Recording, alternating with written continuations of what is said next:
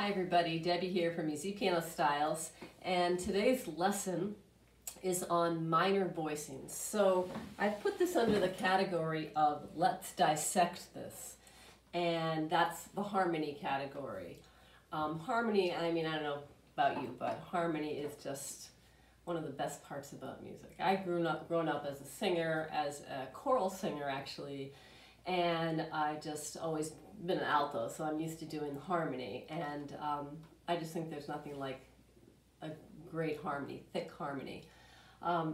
So we're going to analyze a couple of ways to harmonize a minor chord, and I'm going to take you over to the piano for this one, give you a closer view of what I'm doing. There's two voicings that I'm going to give you today. One is more of a modern sound. So if we have, let's say, a D minor chord, this is the sound. I'll play it for you first. That.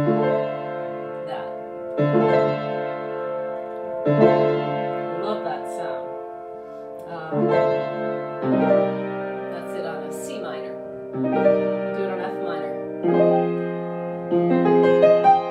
That's one voicing. And the other voicing is this. It may sound similar to you, but it's not the same. And we will go over the difference. They're actually not that hard to do.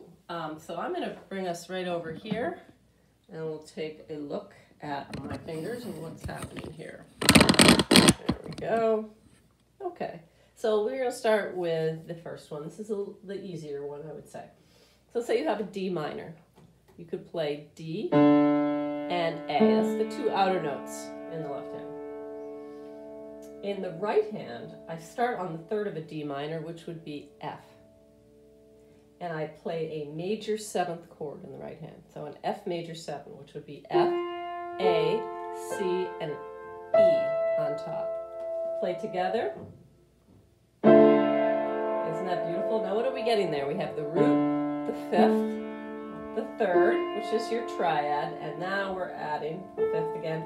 Now we have the seventh, and the real killer note is that ninth. So we actually would call this a D minor 9. Isn't that beautiful? I love that. And of course you can do it in any inversion you want. It's more of a clustered sound, and this is more open. Very pretty. We'll do that on a different chord. Let's take a C minor chord. So we play the C and the G. The middle note in a C minor was E flat, right? But we're going to put that in the right hand. And we're going to play a major seventh chord built on that E flat. So it would be an E flat major. E flat, G, B flat, and D on the top. That's a major seventh. And listen to what we get.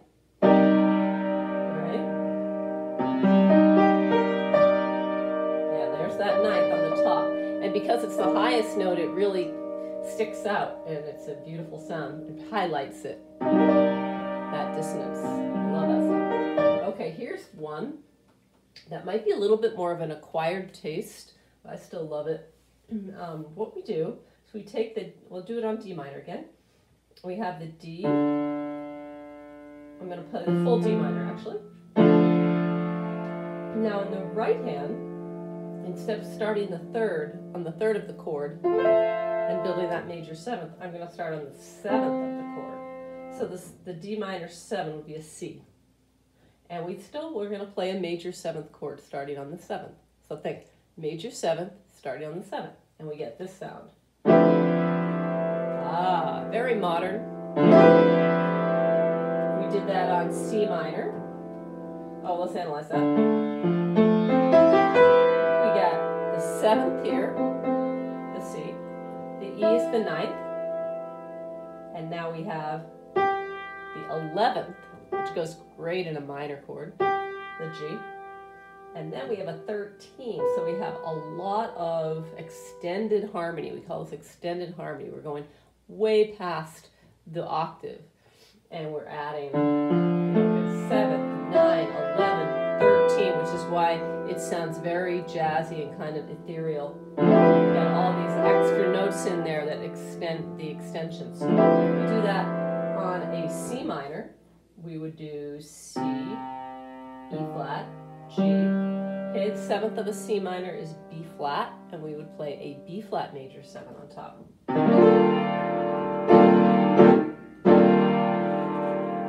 Cool, huh? We'll do one more. Let's do F minor. F minor. There's your triad. Now we're going to start on the 7th of that, which would be the E flat, right? And we're going to play a major 7th starting on the 7th. So, or you can invert it. I kind of like it open, spread out.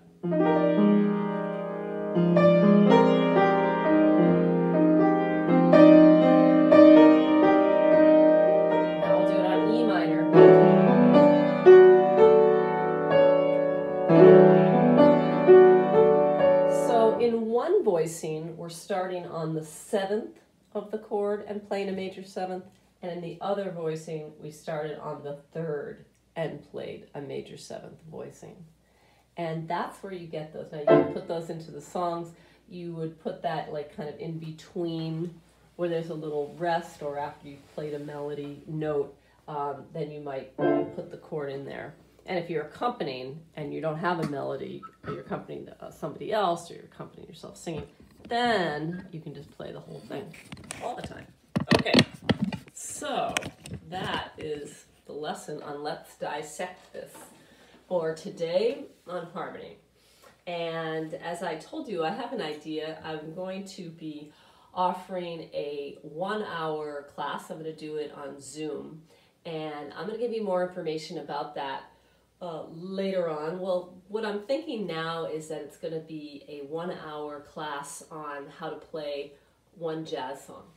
So I will give you more information about when that's going to happen, and Zoom links and so forth. I think I'm just going to accept 10 people, and I'll give you the exact date and everything else later. Probably next week, where I have it more formulated in my head, but it's just an idea that I had last week, and I really want to follow through on that with you, and I can actually meet you, which would be great. But I think it would be best to just start with 10 of you. So that's it for today. Take care of yourself, and I will talk to you next week. Well, the weekend's pretty much over, so have a good week. I'll see you next time. Bye-bye.